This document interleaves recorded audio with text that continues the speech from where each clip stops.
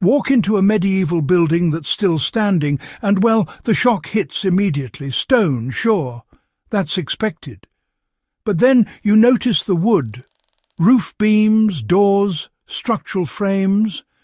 Timber that should have surrendered centuries ago is still doing its job. Not cracked, not rotten, not soft. And here's the uncomfortable truth modern builders don't like to admit. Medieval craftsmen, working without pressure-treated lumber, plastics or chemical preservatives, routinely produced wood that outlived empires. This wasn't luck. It was a system. A quiet, methodical anti-rot strategy that turned ordinary trees into something close to immortal. This is the story of that system, stripped of romance and laid bare for serious history minds and, modern survivalists who actually want to use it. Medieval durability began before the first cut was ever made. Longevity started in the forest, not the workshop. Medieval builders didn't treat trees as raw material waiting to be exploited. They treated them as living systems that had to be harvested at the exact right moment. Timing wasn't a preference. It was the foundation of everything that followed. Trees were cut in late winter or early spring, when sap levels were at their lowest. Sap is sugar-rich moisture, and sugar feeds fungi, bacteria, and insects. Less sap meant less internal food for decay. This single decision dramatically reduced rot before the wood ever touched a tool. Oak, pine, spruce, and other durable species were chosen not just for strength, but for how predictably they aged when treated correctly. If you're cutting your own wood today, this still matters, Fell trees in winter if you can. And if you're buying lumber, look for slow-grown timber with tight growth rings. Fast growth equals weak structure and higher moisture retention. Medieval builders knew this without, microscopes or moisture meters. After cutting, nothing happened quickly. Timber was stacked off the ground, spaced for airflow, and left alone. Not for days, not for weeks, sometimes for years. Air drying allowed moisture to leave gradually, hardening the fibres evenly from the inside out. This prevented internal stress, which is what causes warping, splitting, and those tiny cracks where rot begins. Modern shortcuts use kilns and heat. Medieval builders relied on time. Heat dries wood fast, but traps stress. Time relaxes it. If you're building a shed, a raised bed, or, say, outdoor furniture, don't rush this stage. Store lumber in the shade with plenty of airflow and, keep it off the soil. Let gravity and time do their work. The difference really shows up 5 years later, when one project collapses and the other doesn't even flinch. Once dry, medieval craftsmen introduced fire, but not the destructive kind. Controlled surface charring was actually quite common, especially on wood exposed to soil, weather, or insects. Light charring carbonized the outer layer, sealing the pores and making the surface, inhospitable to fungi and bugs. Carbon is hydrophobic. It repels water.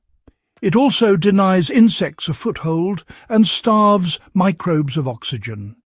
The interior wood stayed strong and flexible, while the exterior became, armour. This wasn't decorative. It was practical. Posts, beams, bridge supports, roof elements and structural joints were often charred where failure would be catastrophic. You can do this today with a propane torch. Blacken the surface until it's uniformly charred, not burned through. Let it cool. Brush off loose soot. What's left is a natural protective shell that outperforms many modern treatments, especially when combined with oil. Charring alone slowed decay. Oils stopped it in its tracks. Medieval builders saturated timber with natural substances like pine tar and resin-based oils. Pine tar wasn't paint, it was protection. Thick, sticky and deeply penetrating, it soaked into fibres and stayed there.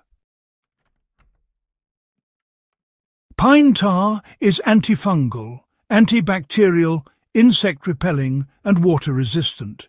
It doesn't seal wood like plastic. It nourishes it.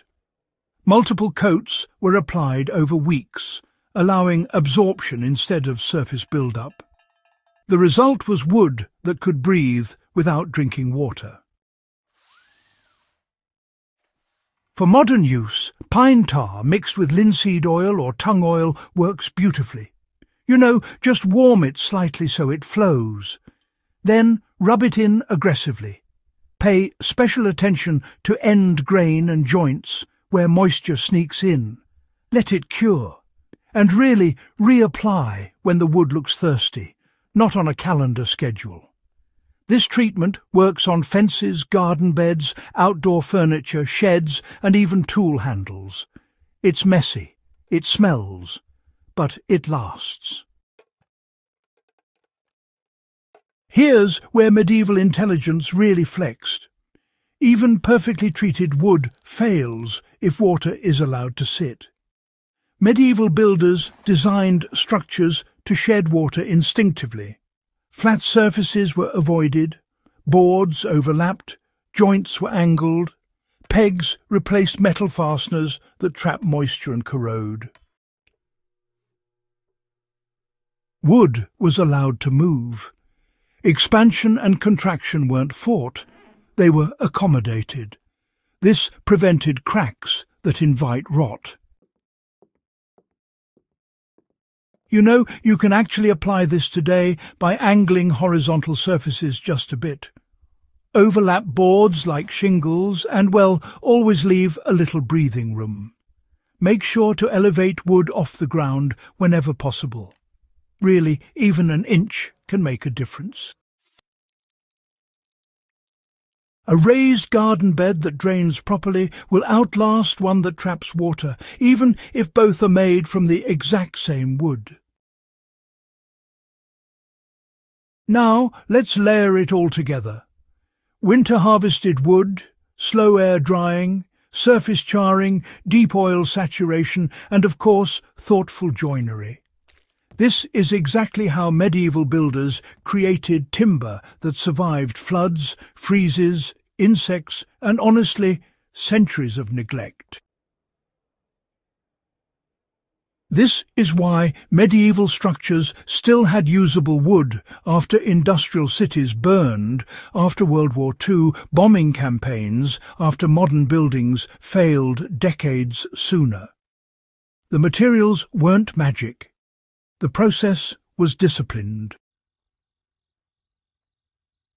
Build a shed this way, and you're not making a weekend project. You're making something your grandchildren could still be using. Store firewood this way, and it stays dry for years. Furniture treated this way doesn't need constant repair. This isn't nostalgia. It's applied historical engineering. Medieval builders weren't mystical. They were observant and, well, ruthless about results. Nothing here relied on superstition.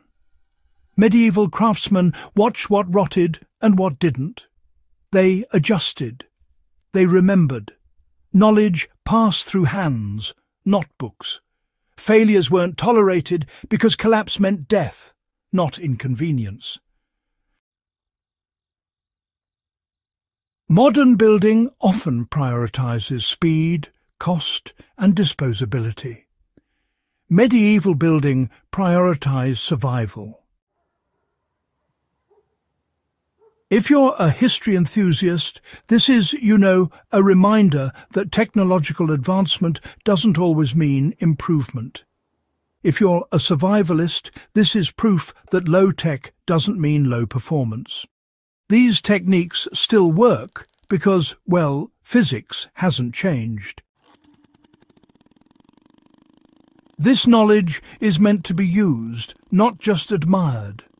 Apply one method and you get improvement. Apply all of them and you get durability that feels, honestly, a bit unfair. You don't need chemicals, you don't need modern coatings that peel and trap moisture. You need patience, fire, oil, and, of course, smart design.